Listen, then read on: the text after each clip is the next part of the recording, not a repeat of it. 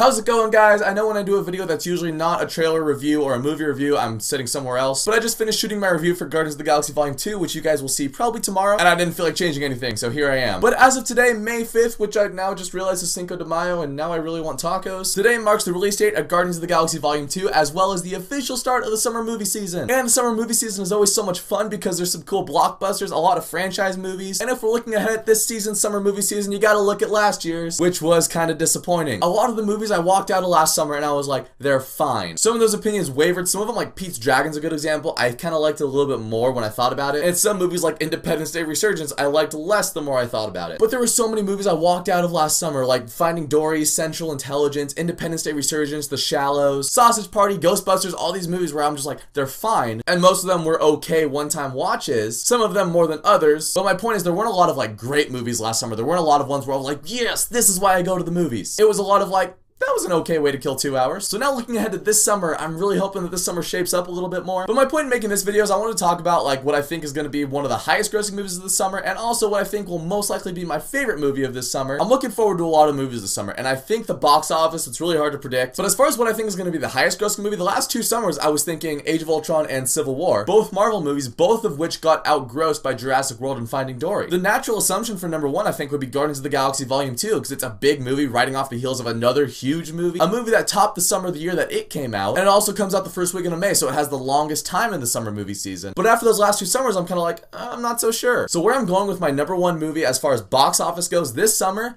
I'm gonna say Despicable Me 3. The reason for that is the Despicable Me franchise has raked in dough. Despicable Me 2 almost grossed $1 billion, and Minions did gross over $1 billion. Now there is an argument to make that a lot of people did not love Minions. Even though it made a lot of money, a lot of people walked out of it really annoyed and really just like Minion fatigued. But a couple things. One, all the Minion memes on Facebook that all your relatives post, you know the relative that does it. Those haven't died down. And this movie is returning Gru, the kids, Lucy, you know, the other characters from the other Despicable Me movies. And I also thought Despicable Me 3 had a really funny, really good trailer. So for my money, I'm gonna call the upset early this summer. I think Despicable Me 3 will be the highest grossing movie this summer. I think it'll outgross Cars 3, Guardians of the Galaxy. However, what I think is gonna be the best movie this summer, it's a tough call, but for me, I'm gonna go with War for the Planet of the Apes. It's a part of a franchise that I've yet to see a bad movie from, at least from the rebooted series. Rise and Dawn are both 2 of the coolest science fiction movies we've had in the last 5 years. So I have high hopes for War, and I think it is gonna be my favorite movie of the summer. However, I'm looking forward to a lot of other movies. I'm actually kind of interested in Cars 3. Baywatch looks interesting. Spider-Man, despite the fact that I've not really liked the last 3 Spider-Mans, I think Spider-Man 3 is okay. But Spider-Man 3, Amazing Spider-Man 1 and 2 have both kind of been letdowns. I am still excited to see